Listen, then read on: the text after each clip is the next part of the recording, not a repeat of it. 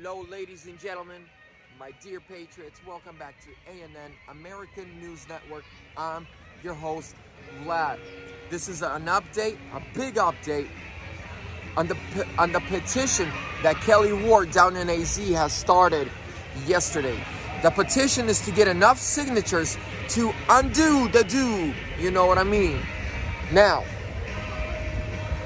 like I said before, from what I have heard from my connections down in AZ, Karen, how could I have forgot her name? So Karen, the Senate President, has the paperwork to undo on her desk. They just need 1 million signatures. So far, they have already in one day 27,000. Link down below. Go sign the petition. Let's get this guy out. Let's restore what was broken.